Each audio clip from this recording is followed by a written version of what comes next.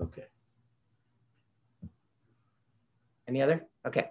All right, I'm gonna let Ravi take over. All right, good morning, everyone. All right, so I'm going to talk about animal migration and territoriality, but for today, I'm going to talk about migration.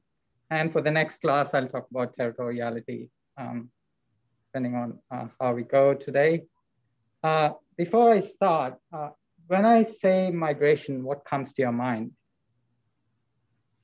Yeah.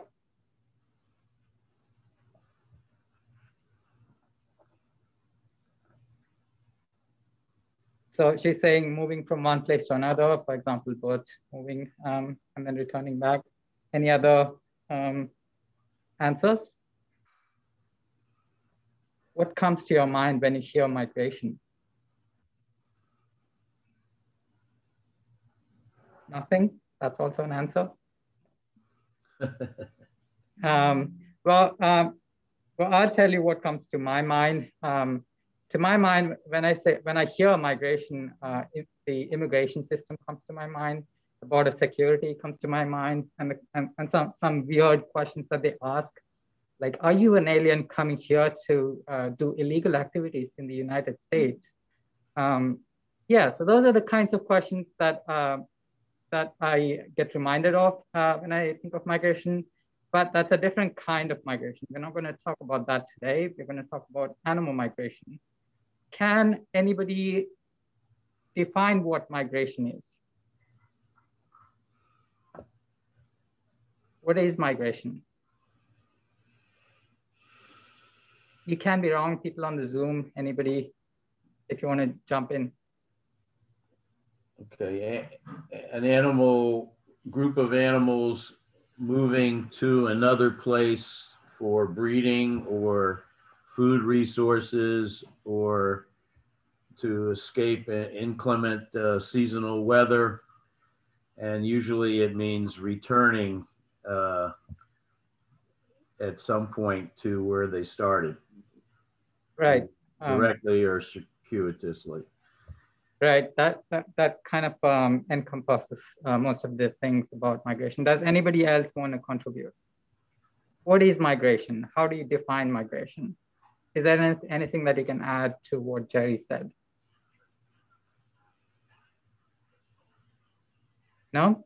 All right, so like Jerry said, it is an animal. It can be one animal or a population of animals moving periodically, and it's usually over long distances, and they typically get back to the place where they started.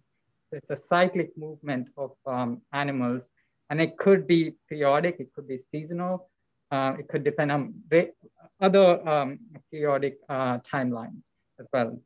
Apart from Jerry, can anybody else give examples? Because Jerry got to define what migration is. Can anybody else give me examples of migration? I need at least 3. I'm not going to move unless you give me 3 examples. Any examples of migration? Like the monarch butterfly migration. That's a good one. Yeah, we're going to discuss that today as well. Monarch fly migration is a very good example. Yeah. Any other examples?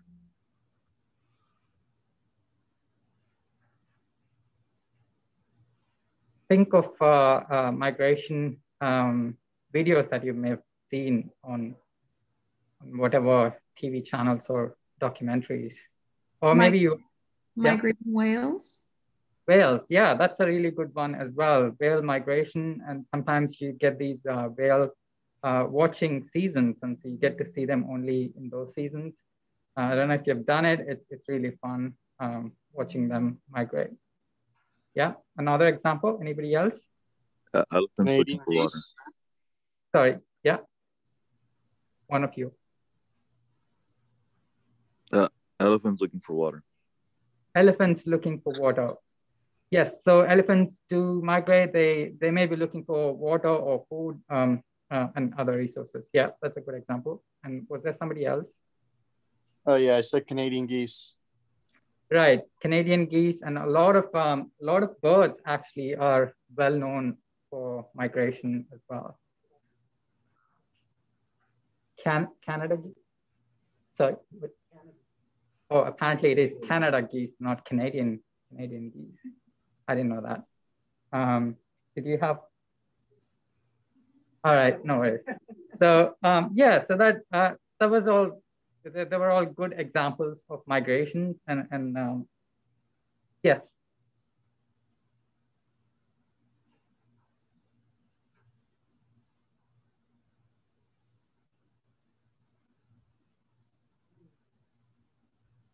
Yeah.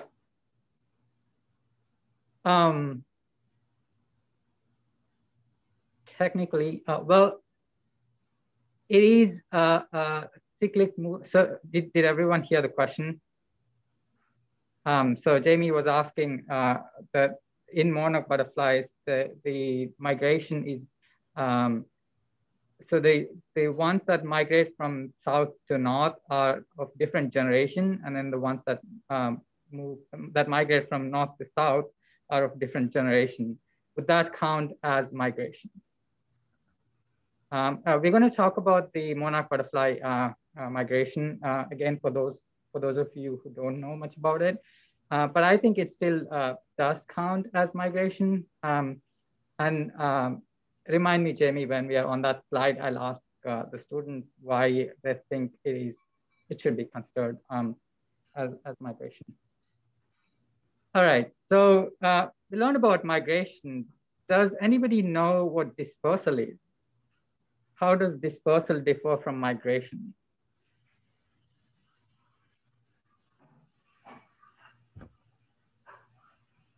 They don't go back.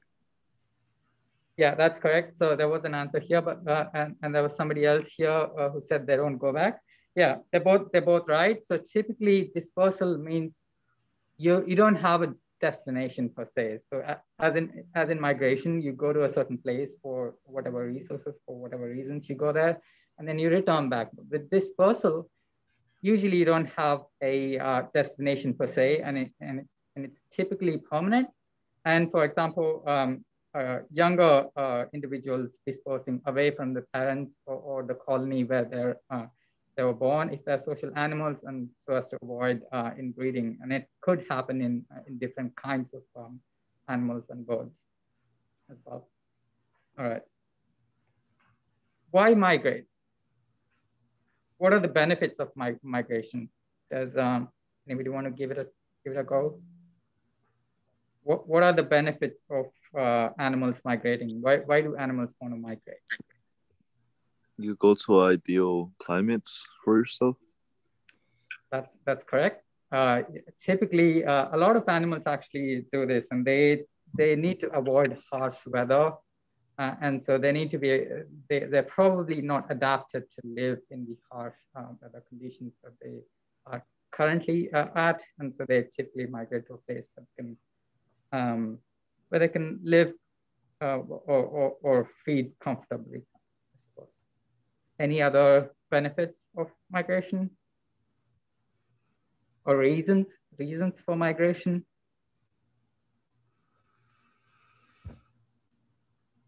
Why do whales migrate, for example? Why do elephants migrate? There was somebody mentioned it already. You just have to. For resources?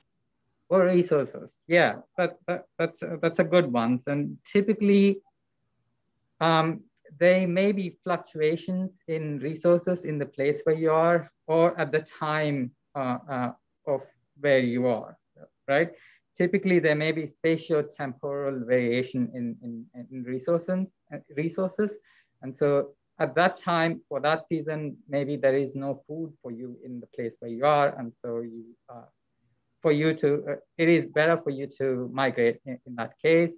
And similarly, spatially, for example, if you consider the longitude of the Earth, there may be resources that are spatially distributed along the longitude, and depending on the season, depending on how much has been, how much of the resources have been used up, you might have different distributions of resources. And so you just move to the area where there are more resources.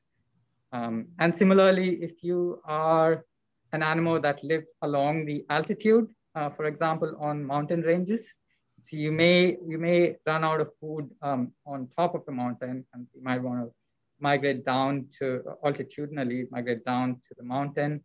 So these could be typically short distance migrations, and similarly, you could have used up all the resources in the foothills, and so you migrate up in the elevation as well. Any other reasons? I know whales migrate to like to find a place to calf, like to give birth. Yeah, that's a good one. Yeah, find a place to raise the young ones, find a place to find mates as well, right? So you may have different populations migrating and different individuals mixing up, and you might get to find a mate as you migrate, and you might get to take care of your young ones in a different region when you migrate. Right, so I think we covered most of the points that I wanted to tell to find. So sometimes you might also migrate in order to avoid predators as well. And so if you, and you might be able to find food or mates or resources when you migrate. And you might be able to adapt to resources that fluctuate spatiotemporally, like all the examples that I gave you, and how you can adapt to that, and to avoid, I think the most common one is to avoid the harsh weather as well.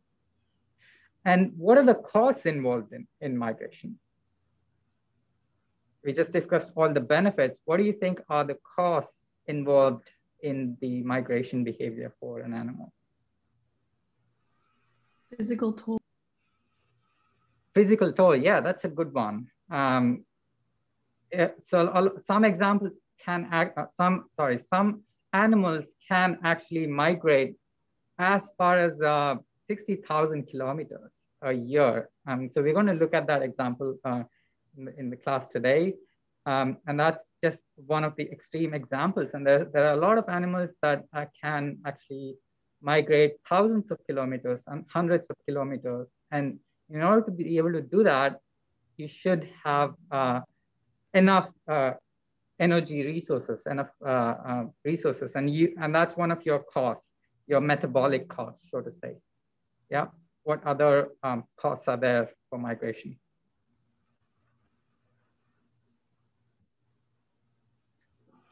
So the answer was you could lose your habitat. In what way?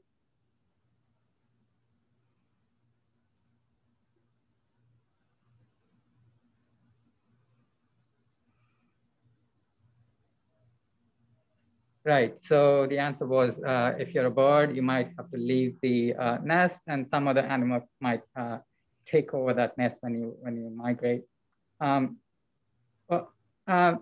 Partly true, I suppose, and it also depends on the species. So, most of the times they don't get reused per se, and also they're leaving because if they're leaving, it's typically the whole population that moves as well. So you might not have the same kind of species. Some species staying and some of them moving. But that does raise a question. You might actually lose your territory rather instead of the nest. So if you're a territorial animal, again, we're going to discuss territoriality in the next class. You might lose your territory, and then you're moving, and then when you come back, you have to reestablish your whole territory again. Yeah. What other costs are there? What else can you think of? Predation. Sorry? Like predation, like the passenger pigeon, there was millions of them and humans wiped them out, shooting giant cannons and nets up in the air and just yes. Billions of them, and they wiped them out with human predation, not to mention the hawks and other things, I'm sure. Yeah, that is a good example as well. Predation, in addition to human predation, there's a lot of animals that can predate on you. You're walking in a territory that you've never been to, typically, you're probably never been to, and you're in an unknown territory, and there could be different predators waiting for you there. And one of the vivid examples of this is wildebeest migration. There's a lot of predation. I'll talk to you about that when we get to the slide. Right, and what other costs? Can you think of any other costs?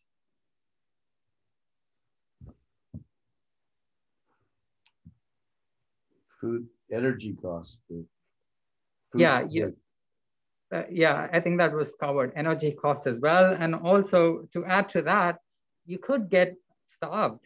You might be migrating and you don't know if there's a food along the way. You know that there may be food at the end of your journey, but is there food along the way? What if there's no food? What if there's no water, right? So you might die of desiccation. You might die of thirst, right? I think we covered most of the costs. Predation is one of the costs. You have metabolic costs, and you could die of starvation or thirst. And you also have time costs. Maybe, so the time spent in migration could have been spent doing other things. For example, foraging in the same area. If you could actually forage in the area where you were, or if you could have mated in that time, because typically a lot of migration tasks are they take time and they take energy as well. So that's another cost. And if you're an animal that couldn't navigate well, you could also get lost. And now you're lost, you don't have food, you don't know where to get back, you don't know how to get back, you might just have to like find your way, right? One of the ways some animals actually overcome this is to migrate in groups. And so you typically just follow an individual or follow a group of individuals. What are the alternatives to migration? We just looked at the costs and benefits of migration. If the benefits outweigh the costs, it might be better to migrate. But what if the costs outweigh the benefits? What are the alternatives for an animal? Hibernation. That's a good one. Hibernation. What is hibernation? Where an animal just hunkers down and goes to sleep until the temperature gets better. That's correct. And what's the opposite of hibernation for extreme heat conditions?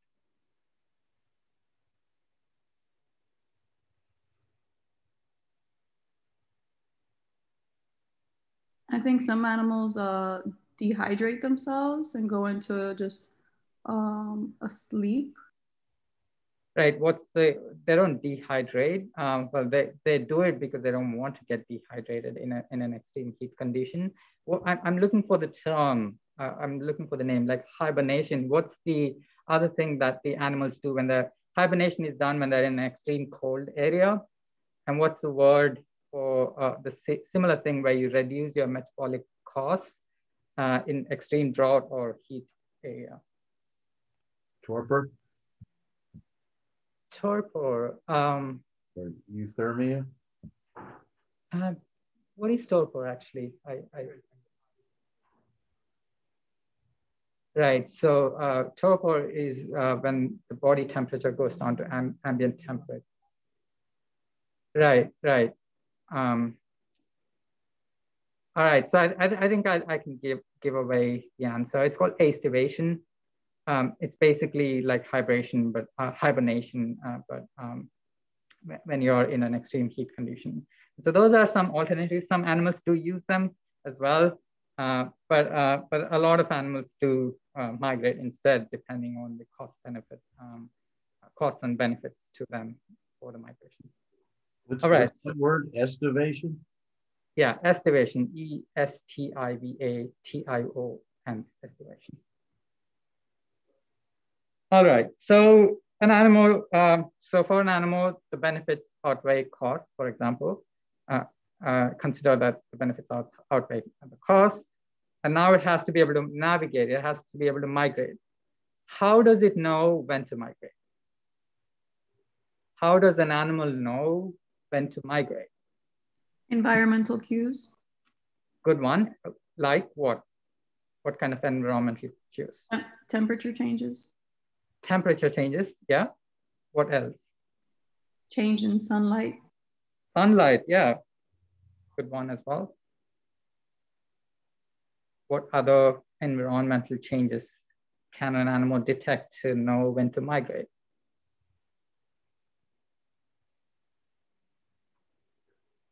Resources, yeah, that's an important one that you can easily detect. You don't have food, you don't have anything to do there, and you have to migrate to find food. Yeah. You, I think in the last few classes you've been thinking of hormones.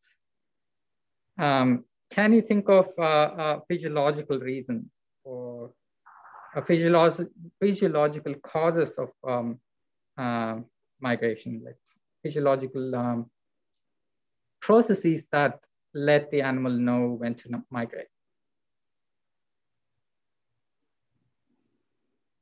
Anybody? Shorter day. Shorter day, yeah, that's an external cue, environmental cue that they can use, they can use, and you might be able to detect the changes in the time of the day, in the duration of the daylight, and that might actually trigger some internal signals, perhaps release of certain hormones, right? Certain hormones that are involved in, say, reproduction and hunger are known to initiate migration or stimulate migration behavior in animals. And there may also be other internal signals, could be something like internal rhythms that tell them to migrate at a particular duration. And there may be changes in metabolic patterns of the animal just before the migration. Could be something like more fat accumulation in their body tissue. So if they were to migrate, they would need to use all of that fat reserves and, to be able to migrate as well. And so, and just before migration, they may have release of hormones that are involved in accumulating fat in the body tissues. And we also talked about the external or environmental signals. I think you guys covered most of them. Changes in daylight hours and temperature and resource availability as well. Any questions so far? All right, we'll move on. Right, so now that we know why animals migrate, how they know when to migrate. Now, how do they migrate? How do animals migrate? And in order to migrate, they need to be able to navigate, right? So we define migration as a cyclical movement, right? They should be able to go from A to B and B to A in most cases. How do they navigate? Think of examples of migrations that you gave, and then think of how they navigate from one place to another. Remember all the examples that you guys gave? Monarch butterflies, whales, and elephants. How do they know how to migrate, how to navigate from A to B and B to A? Butterflies remember landmarks, right? They use along the way. Who? Landmark. The elephants?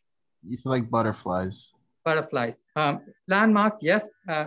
Visual landmarks. Landmarks could be visual, or what other landmarks can you think of? Are there other kinds of landmarks that animals can use? The sun.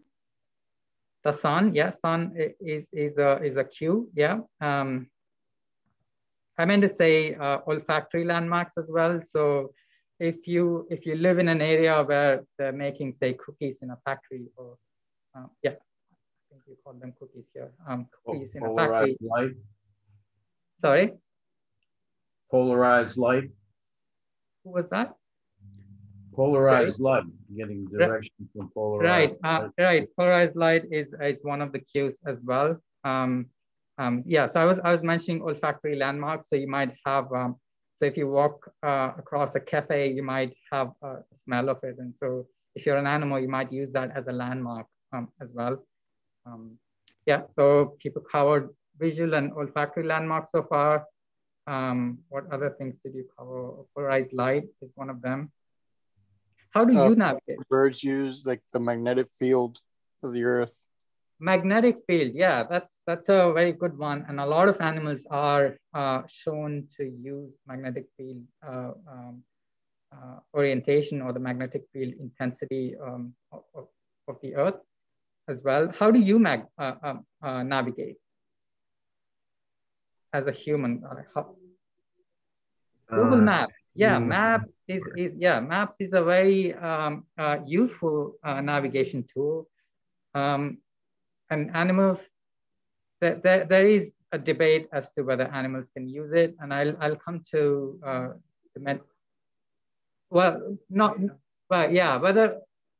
that's not the debate, whether or not the animals can use Google Maps. Obviously not, unless you teach your cat to use your Google Map. I don't know. Well, some people think that birds can follow the star patterns.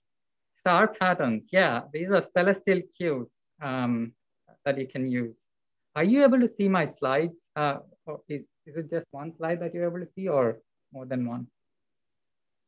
In Zoom, people. We see one slide at a time. So we see the current slide you're on. How do animals migrate? Okay, because you're covering most of the points that I had, which is really good. All right, so yeah, so stars is another thing. And so I think we covered maps, and they might be able to use compass.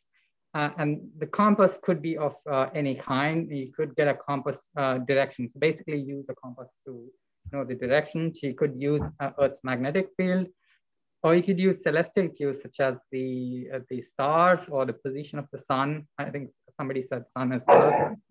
And you could use olfactory cues. You could use visual landmarks. So visual landmarks could include so many things. It could be like coastline or mountain range if you are looking at really huge visual cues in the panorama. Right, so, and then there are animals that can use the position of the sun, position of the moon, and also the Milky Way, the orientation of the Milky Way galaxy. Does anybody know which animal can use this? There are a few animals, like one example of who uses the orientation of Milky Way galaxy for navigation. Turtles? I'm not quite sure. What was the other one? The monarch? The monarch butterfly, I am not quite sure of that either. So the sure example that I know of is are a few species of beetles, nocturnal beetles, and they can actually use the orientation of this Milky Way galaxy and how it changes over time. They can use that to navigate in a straight line direction from the dung pile. So these are dung beetles. So they're typically getting away with from the dung pile with as much dung as they can take, and then they shoot away because other dung beetles are trying to snatch the dung from them. It's a good resource for them. Right, so, and then the other cue that I think Jerry mentioned is star patterns. If you're a hiker, if you're a camper, you might know how to use the stars to navigate. I don't know how to use the stars for navigation, but you can actually tell which direction is north depending on where you see a certain constellation. And then the other examples are the Earth's magnetic field. As you can see, so this is a representation of Earth's magnetic field lines around the Earth. And at any place on the Earth, you can actually detect the magnetic field. Some animals can, and to say which direction they have to walk or they have to fly to be able to reach a destination. All right, so how can anybody tell me, suppose if I say that a bird uses star patterns to navigate, right, during night, how would you test this? How would you take a bird, you have a bird with you, and somebody told that it uses star patterns. to navigate from, say, to north direction. That's a typical path. So how would you test this? Give it a try. You can be wrong. It's not a problem. You're allowed to be wrong. I mean, put them in what do they call that? Where you those indoor things? What do you call it? Where you see the stars inside a building? I can't think of the term. Right, planetarium. Planetarium. Yeah, that's yeah. It. A lot of yeah. bird experiments have been conducted inside a planetarium. So you can, in the planetarium, you can change the position of certain galaxies or the stars, and then see how a bird navigates, right? All right, so these are some of the ways that animals can migrate. Let's look at some of examples of how different animals migrate. So the monarch butterfly migration, which some of you brought up. If you already don't know, monarch butterflies live one generation goes for about a month, and they lay eggs, and then they develop into larvae for a few days, and then they become pupae or chrysalis, and then the adults emerge from there, right? And so typically they overwinter. They spend the winter in certain parts of Mexico, and then in spring they migrate up north, and they all. So I'll come to these two points as well, but typically they navigate up north during spring, and then they go to the northern regions of the United States during summer to breed there, right? And once they breed, so see here you can actually see different migrations. There's wintering in Mexico, and that's the first generation of butterflies. And then during the spring migration, there are 3 more generations of these butterflies. So they laid eggs, and then they became larvae, they became pupae, and then the new adults emerged. So during this spring migration, there have been 3 generations of these butterflies. And then during the fall, they start migrating down south again to almost exactly the same location of in the forest in Mexico to overwinter there, to spend their winter there. So they're not really coming down here for food per se. They're just coming there to overwinter, so to say, and they typically breed in summer. So this is a major population of these butterflies that does this, and there are a small population of butterflies that overwinter in California and also southern Florida as well. And so I think coming back to what Jamie was asking, so the individuals that started going from Mexico were zeroth generation. And the ones, by the time they migrate down, the ones that are migrating down are the great-great-grandchildren of these butterflies, right? And these great-great-grandchildren have never been to Mexico or to the southern Florida or to southern California, right? So the question was, is this migration? It's over different generations, but would you still define this as migration? Yes. Right. Anybody else?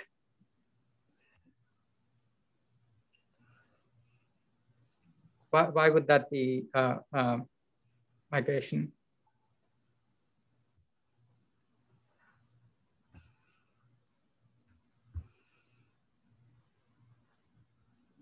Because populations exist as a species, not as individuals. It doesn't matter whether it's you as an individual, we exist over generations as a species.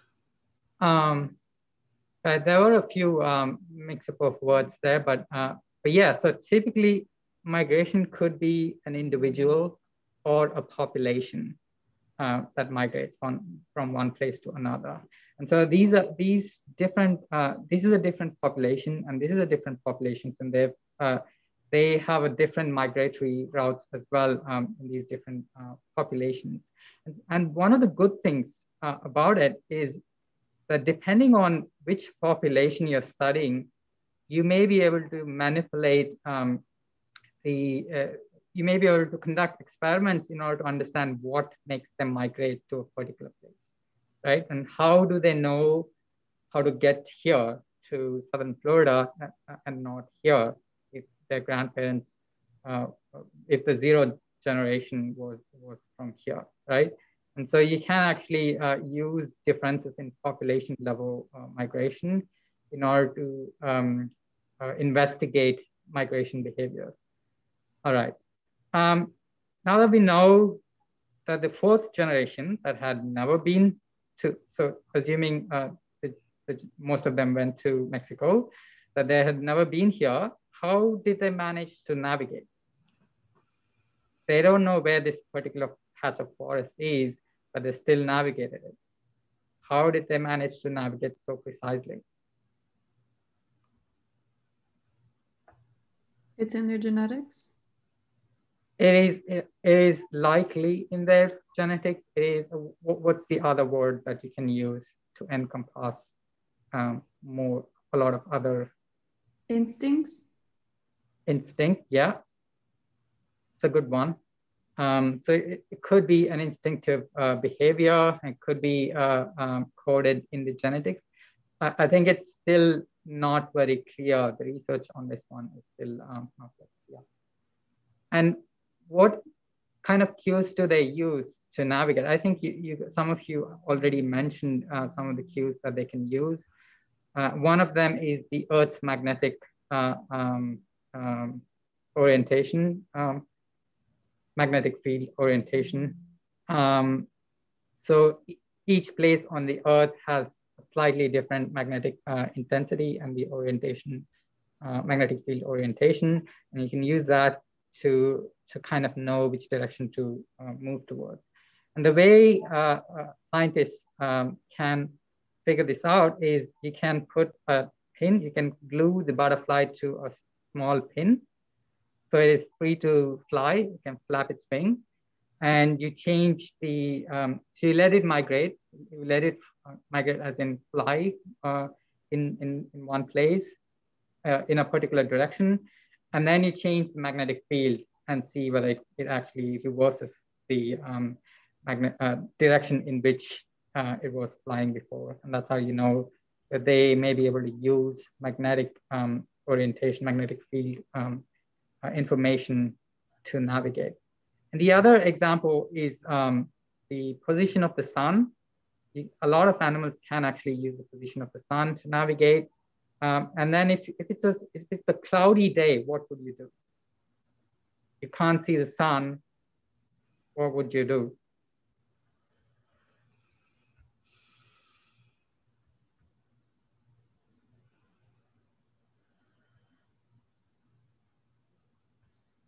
Lights around the city. Field. Unlikely. What? Use the magnetic field. Magnetic field, yeah, that's one of them. So typically they use more than one kind of cues, but they can also use something called the polarized pattern of light around the sun. So typically when the light enters, light is an electromagnetic wave, right? So it may be oscillated. The electric component of the wave may be oscillating in different directions if it's an unpolarized light. And if you pass it through a polarizer, it gets polarized and oscillates in one particular angle, right? And so typically around the sun, you see this kind, if this is the sun, you see a kind of a pattern of this polarized light around the sun. And so I think humans aren't sensitive for this kind of polarized light pattern, but a lot of animals like insects can detect this pattern of polarized light around the sun. So even if it's a cloudy day, you can still detect this pattern around the sun, and you can use that to be able to say, I have to fly in this direction, or something like that, right? And so this is here you can see a butterfly in that kind of tethered flight. and it's flying at an angle to this light, this particular light.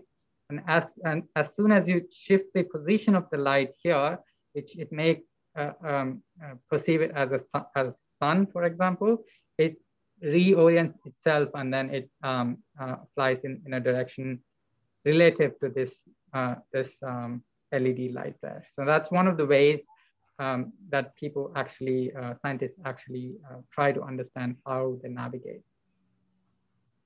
All right, and they also use wind to save energy as well. So they may just passively use wind to fly in southern direction as well, if that allows them. And so this is an example of innate behavior, of innate ability to migrate. There are also animals that can migrate through learning. So one of the best examples for this is elephants migrating in dry seasons. They typically migrate for tens of kilometers, maybe over 100 kilometers.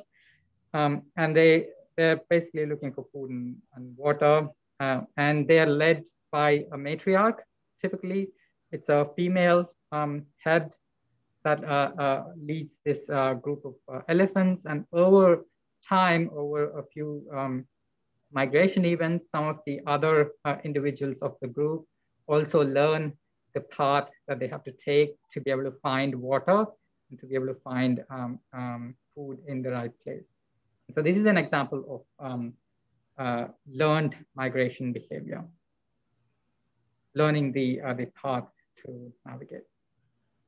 Another interesting example is turtle migration. And so when the turtles hatch in a beach, they use visual cues such as the coastline or the waves to be able to walk towards the ocean. And then once they're in water, they use the wave direction to move perpendicular to them. And then once they're inside the open ocean, they start to use magnetic orientation to know which direction they're going to. Because after they mature, they often come back to the exact same beach where they were born. This could be after many months or many years. And then they lay eggs in the same beach where they were born. Again, so the way they do it is using a magnetic field as a compass. And can anybody tell me, how do you test whether a turtle can use magnetic field as a compass?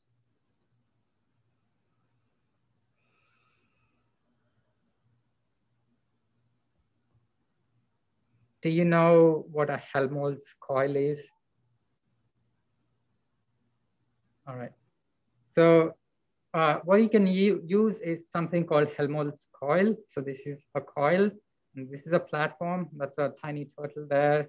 It's attached to something. It's free to move in a particular direction, but it can't exit this platform, for example. Helmholtz coil is basically just a coil of conducting wire, and then you run current through it, and it generates a magnetic field. And so these are iron filings to just visualize the magnetic fields created here with this one wire. And in a Helmholtz coil, you have multiple of these rings, and then inside the coil, you can create a uniformly directed magnetic field or within that. And now, so if it's just using the geomagnetic field, the Earth's magnetic field, they tested which direction the turtles go, and most of them go in this direction, as shown here. Like on average, they walk in this direction, and now they can reverse the magnetic field by changing the magnetic field orientation using the Helmholtz coil. As you would expect, if they were to use the magnetic orientation, they go in almost exactly in the opposite direction, as you can see using this is the average direction that the turtles took. All right. So another aquatic example is salmon. I don't know how many of you like salmon. You're probably remembering the smell of a salmon right now, just by looking at that picture. And that's an important cue that animals can use. So I don't know, maybe if your grandma used to make cookies, and whenever you smell those cookies as an adult, it probably reminds you of your grandma's kitchen, for example. And so that's an olfactory imprinting that you probably may have had, or olfactory memory, so to say. And so these salmon are born in fresh water, and then they migrate into the salt water, into the sea. And when they have to spawn, spawn, they come back to the same location in the freshwater region, or the river, or part of the river where they were born, and then they spawn there, and then they die, right? And so when they're at the mouth of the river, when they're about to enter the ocean, they sort of remember the magnetic field, latitude and longitude of the magnetic field at that point, to be able to use that to come back, right? So they need to be able to come back to the same river and then same location where they were born. And so when they are returning, they use the Earth's magnetic field to return to the same rivulet or river where they grew up. And once they're in that river, in the freshwater, they use the olfactory memory. So they could have remembered the salinity or the temperature or the chemical composition of the water there, and use that to navigate up a river, and then they spawn there. Right, and so this is really important for the conservation efforts as well, or if you want to like catch more salmon, because if you change the composition of the river, if you pollute the river, for example, it might change the chemical composition. And if the fish had a different smell imprinted when it was young, and it won't be able to find its way back, and it might get lost and might just die looking for the right direction to go to its birthplace. Also dams. Sorry? Also dams are a big problem for them. Right, dams is another, yeah. Right, so we looked at a lot of examples, and whales is a famous one as well. So I've given an example of Australian whales, humpback whales. They feed in Antarctica, and then they travel up north to South Pacific region and along the coast of Australia. And there are other species of whales. This one is called southern right whales. They navigate in slightly different paths as well, and each of them might use different cues to navigate. And this one is a record-breaking example of migration. So there's a seabird called sooty shearwater. It typically breeds in New Zealand, and it can travel over 60,000 miles per year, which is really, for an animal that size, you need to have so many resources, so much energy, so much cost to be able to do that. And if it's doing that, it has to have certain benefits in why it does navigate that long. And here you can see two of these birds radio tagged. So they had attached, scientists had attached tags to them to track them. So these are the paths taken by two of these birds. One of them went to Japan, first went to South America, and then Japan, and then got back to New Zealand. The other one went to South America, and then California, and then back again. So this is a remarkable example of what some animals are capable of when it comes to migration. Right, this brings us to homing pigeons. This is not exactly a migration story per se, but I just wanted to give you an example of how different birds navigate over shorter distances. So these are paths taken by certain, the same individuals. These are two different individuals over different days. And so they typically follow the same route that they had taken time and again. And a lot of times they can use visual cues on the ground to be able to decide where to navigate. And they may also use something like a highway or a huge road, because it's like a really clear visual cue for them to use, and they can just follow that particular highway, and then they can navigate and home. Homing is basically going back to your nest or the home. And an interesting, so this is studying this bird is important because it can actually tell us how birds can use magnetic field for navigation. And so the way they studied this is they put a magnetic coil. So they put a hat with some sort of magnetic coil and see. So if you turn off the coil, if you just let it be, it navigates in a particular direction, right? So it's navigating on an overcast day, so they're not using other solar cues, for example. And if you turn on the coil, and then it'll change the magnetic field orientation just around its head. And now the bird actually travels in exactly the opposite direction that it's supposed to do. And so this is one of the ways that people try to study how they navigate. And so people also, there have been hypotheses that there are some magnetic particles called magnetite in their eyes or in their beaks of the birds. And they use that, that's the proximate mechanism of how they can use magnetic field to navigate.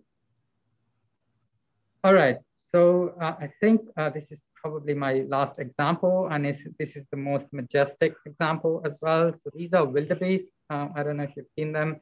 And they migrate in millions. There are so many animals. It's a mass migration event that happens, and they migrate from Serengeti to Masai Mara, so some part of Tanzania towards Kenya, and they so this event happens. When this event happens, a lot of animals are actually migrating together. Could be wildebeest and zebras and so on, elephants as well sometimes. And so this particular mass migration event apparently is triggered by low levels of nutrients in the grass. So if they detect that that's a hypothesis that is still being tested, I suppose, that can actually trigger this mass migration event, looking for better grazing areas. And so when they're migrating, obviously, if you remember the cost, they have to pass through really dangerous territory most of the time. They have to drink in crocodile-infested water, and typically hundreds of thousands of animals die. And this is actually a mass migration event that can actually feed so many other animals, predators as well. I'll just show you a quick video on this one. Each year, the Serengeti Plains in Tanzania play host to one of the greatest animal migrations on Earth. Some 2 million animals begin a round trip. It will take them almost 2,000 miles. Fossil evidence suggests that modern wildebeest grazed these plains more than 1 million years ago. At the beginning of each year, the wildebeest congregate on the fringes of the Serengeti, all giving birth in the same month. Rapidly, their numbers swell. The calves can run as fast as their mothers within 2 days of being born. No one knows what triggers the migration. There is no discernible signal. It just takes one or two to sniff the air and decide the time is right to leave. The migrating animal's journey is a long and arduous one. Even without the attention of predators, around 200,000 of the weakest wildebeest and zebras will die from starvation, disease, or overexertion during the trek. Every day, fresh carcasses are left behind. The migrating animals rest at the swollen streams and regroup. Those are the costs involved in this migration.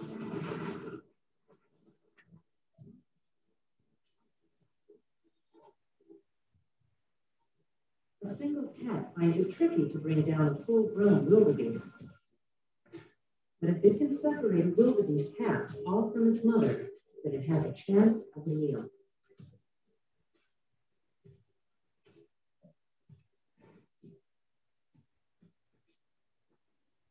All right. I think this is an old documentary, but one of the latest hypotheses is that they may be detecting the level of nutrients in the food that they're eating.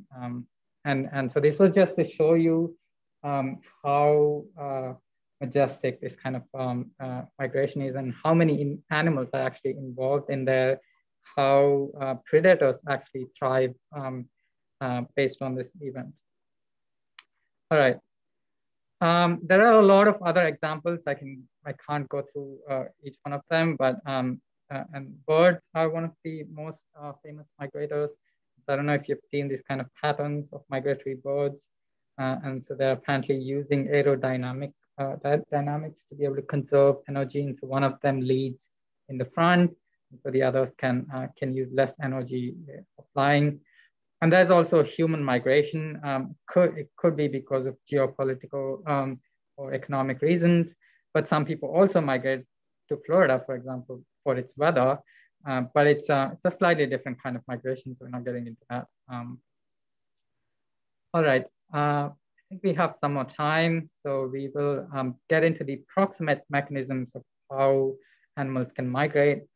And some of the fundamental problems of navigation when you're migrating, or when you're just navigating from home to your nest or home to your food source and then back to your home, is to be able to know where you are and how to get from A to B and how to reorient when you're lost. So I'll give you some examples to illustrate some of these points. One of the well-known examples of how animals orient is using landmarks for navigation. And so this is a very famous example, experiment done by Nico Tinbergen, who was one of the 3 Nobel laureates who got Nobel Prize for their work in animal behavior. So this is a digger wasp that lives in sandy areas, and it nests in sand. So the nest is typically just a small hole in the ground, and it has to fly and forage and then come back again and find this nest. So if you're this wasp, you would have difficulty finding out which hole is your nest. Like there may be so many other holes on the beach or on the sand. And so what Nico Tinbergen did, what he hypothesized is that they may be using landmarks around the nest entrance to be able to decide, to be able to navigate exactly to their nest entrance.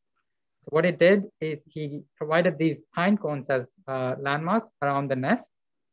And so when the wasp exits and it flies back and then it looks around, so it does something called learning flight. It learns what the landmarks are. So it knows, it has a mental template of where the landmarks are with respect to the nest entrance. And when it returns back, what Nico Tinbergen did was he moved this pattern of landmarks to the side.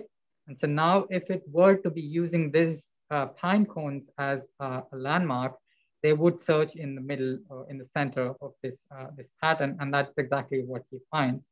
So he concluded that they use landmarks to find their nest.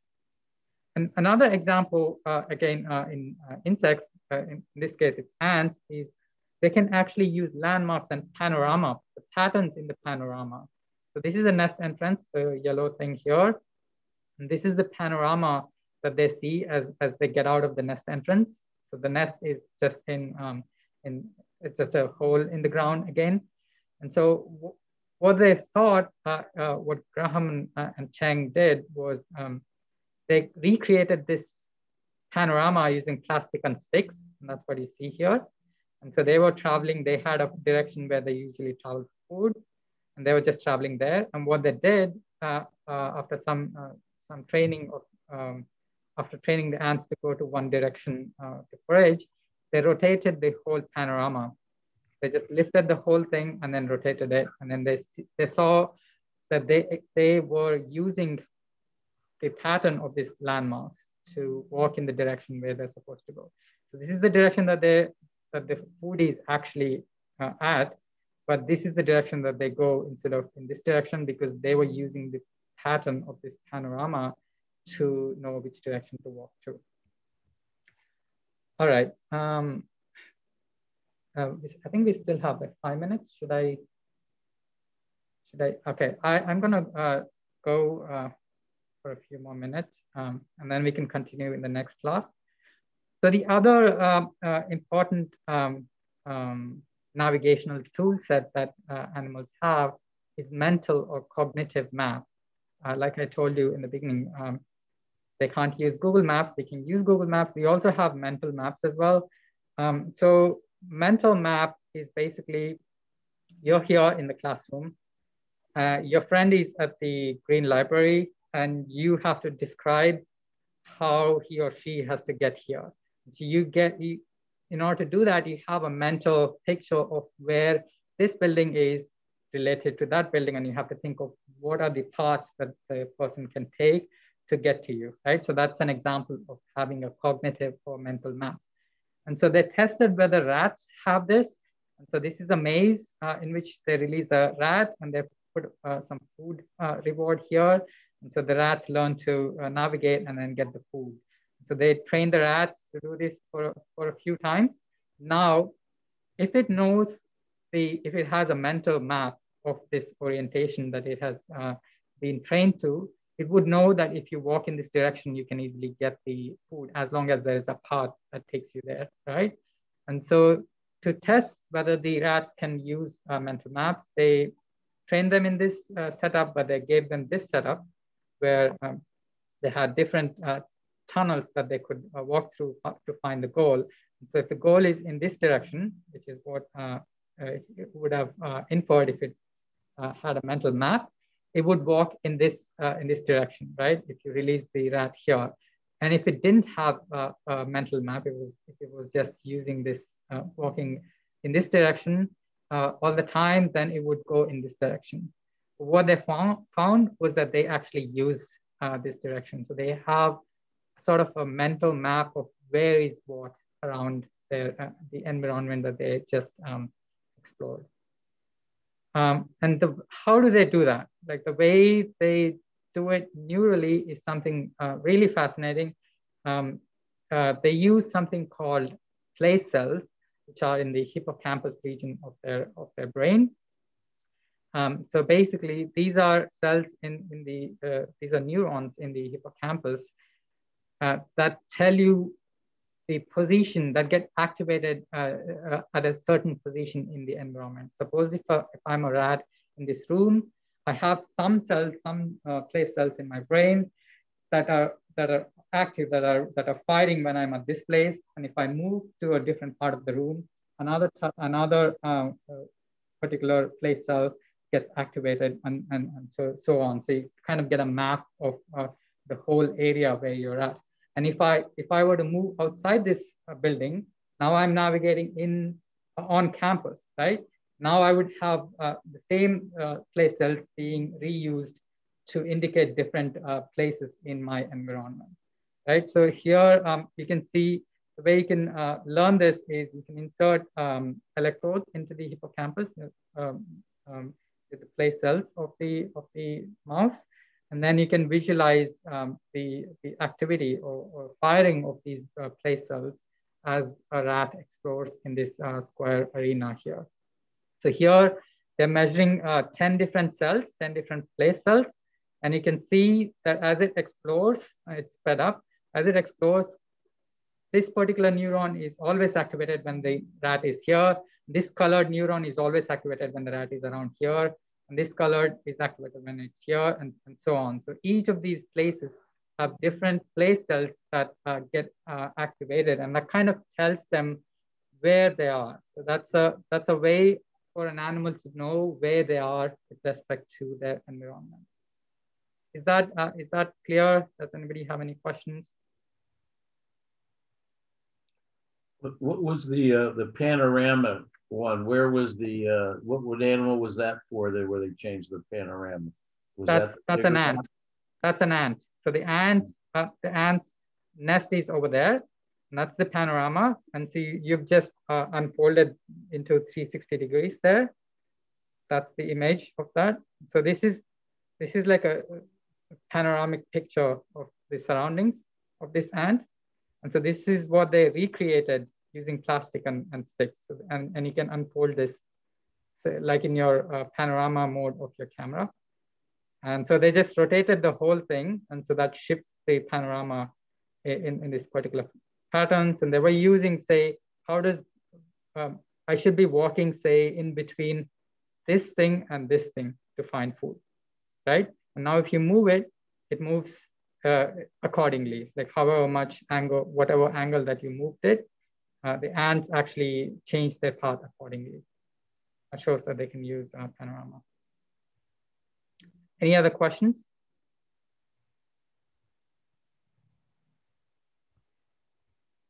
Did everyone get the place cell example? Yes, no? Yes or no? I got one yes. If you're confused, we can continue in the next class with place cells again. But did everyone get it? You can use thumbs up. Or how many place cells do they have? I mean, are there like thousands of them, or? They do, yeah. I don't know the exact number. I mean, if you're a mammal, we have like billions of neurons. There are so many neurons, and so they can have a few thousand of them, but I'm not sure of the exact number. And they typically can reuse the same place neurons to show different places. Just like I told you. So for this environment, I might have one particular place cell activated when I'm in this position, but when I'm navigating on campus, it's a the same cell could actually tell me, show me a particular place on campus.